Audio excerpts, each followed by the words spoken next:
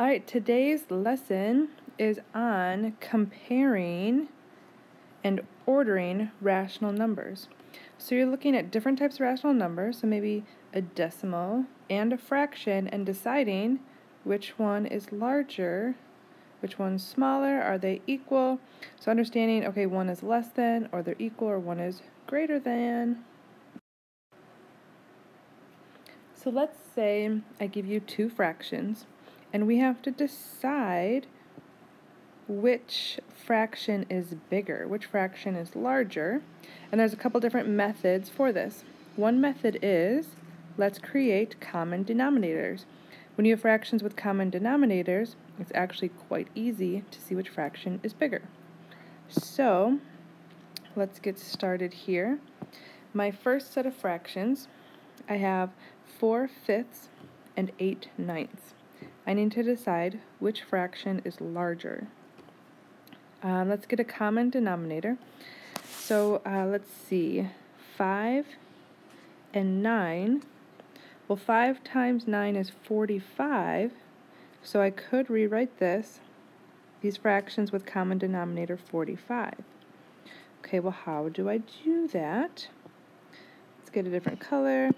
So if I multiply 5 by 9, I have to multiply my top number by 9. But my other fraction, I'd multiply by 5, top and bottom.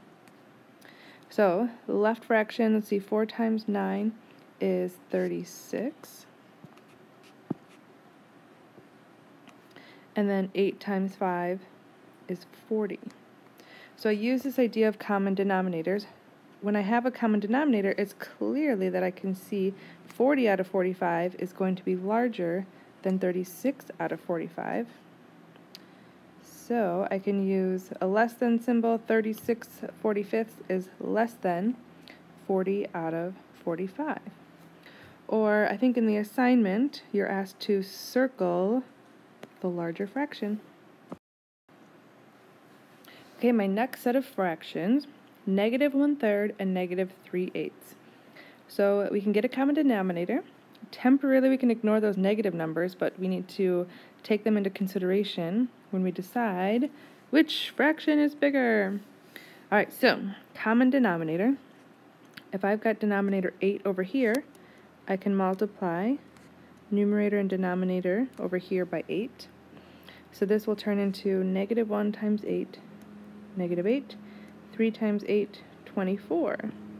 So now I can take the denominator 3 and multiply over here, times 3 times 3. So that will give me -3 times 3 is -9 out of 24. So which fraction is bigger? Well, 9 is bigger than 8, but because they're negative, 9's a bigger negative, it's actually smaller. Here's my larger number. For this last example, why don't you pause the video, try it on your own, and then come back and check your answer. Alright, so let's see, 4 times 9, I got the common denominator of 36.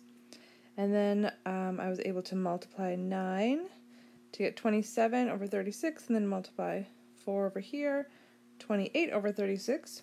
So this fraction is less than this fraction, which makes 7/9 the bigger fraction. Alright, so now on to the next method.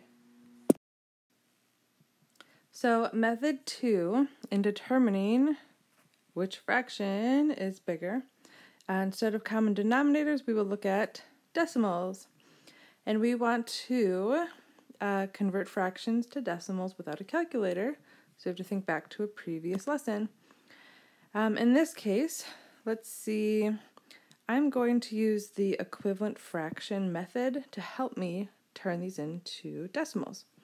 So 2/5, I want to rewrite this as a number over 10, because I can double 5 to get 10, so I'll double 2 to get 4.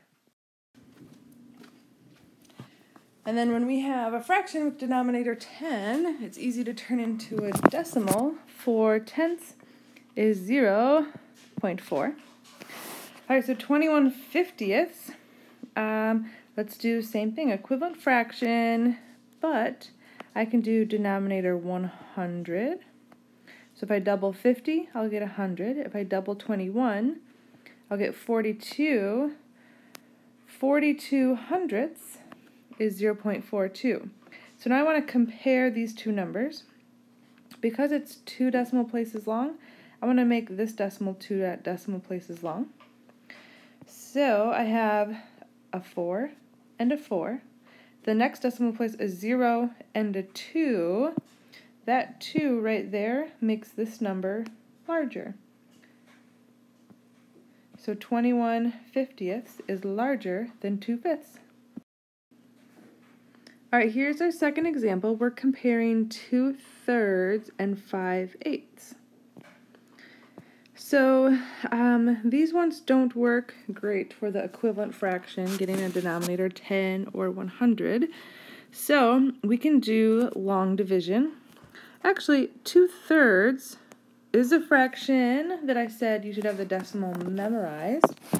So let's think. 2/3, I know, is the decimal 0.6 repeating. So a bunch of 6's, or you can just use the repeating sign. All right, so 5/8 is not on the list of decimals you should have memorized. So let's do 5 divided by 8. 8 goes into 5 0 times. Add in our decimals. Add in a 0. 8 goes into 50 6 times, and 6 times 8 is 48. Subtract, we get 2. 8 doesn't go into 2, so 0, bring a 0 down. 8 goes into 20 twice, and 8 times 2 is 16, minus 4. Add a 0, bring it down. 8 goes into 40 5 times. 5 times 8 is 40. We get the remainder of 0. So 5/8 is the decimal 0.625. So let's compare decimal place by decimal place. So I have a 6 compared to a 6, so they're tied. But then I have a 6 and a 2, so this fraction is larger. 2/3 is larger than 5/8. All right, last example. Let's turn these into decimals. 1/4 and 2/9. Well, both of these are on the memorized list. So memorizing those common decimals to fractions is definitely going to help you. 1/4 is 0.25. 2/9 is 0.22 repeating. So they tie in the tenths, 2 and 2, but then this 5 beats this 2. Common mistake, just thought I'd talk about it real quick. If I write 0.25 versus 0.22222, on and on forever. Common mistake is that students think because there's more numbers, that number's larger. But it doesn't matter, because technically this other number has an infinite amount of zeros after it, and you just look at decimal place by decimal place. And the second a decimal place wins, it becomes the larger number. So 1/4 is larger than 2/9. All right, here's the last thing for today's lesson. We're going to take everything we've learned, plot rational numbers on a number line, and list these least to greatest. All right, so 2/5. That is the decimal 0.4, and 0.4 is going to fall on the number line right about there. We're just kind of estimating, so 2/5 is right there. Negative 0.34, so negative 0.34 is in between 0 and -1. So I have negative 0.34. 2 1/3. 2 1/3 is 2.3 repeating. So I have to go over to the 2 and then 0.3, 2 1/3.